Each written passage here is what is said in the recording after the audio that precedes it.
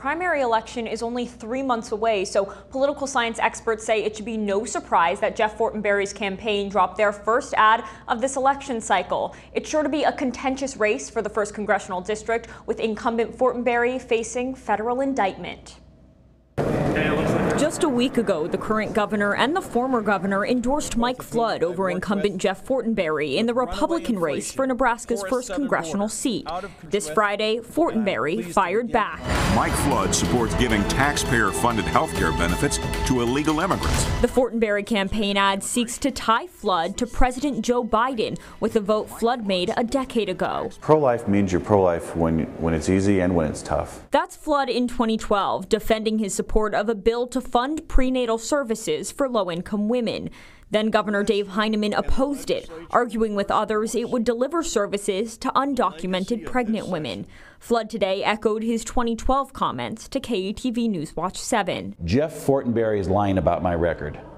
Jeff Fortenberry knows why I voted that way. Nebraska Right to Life Executive Director Sandy Danick says the 2012 bill was fundamentally pro-life. The intent of the bill was to support women who are in an unplanned pregnancy, giving them prenatal care. Flood, the state senator from Norfolk, insists he's firm on immigration policy and always has been. I support the wall. I support efforts to secure the border. We took Flood's concerns over the campaign ad back to the Fortenberry team. A spokesperson declined to comment and did not make the congressman available, instead referring us to the news release saying, quote, "Over the course of this campaign, we will highlight Mike Flood's history of betraying conservative values." All of the evidence that we have is that negative ads work.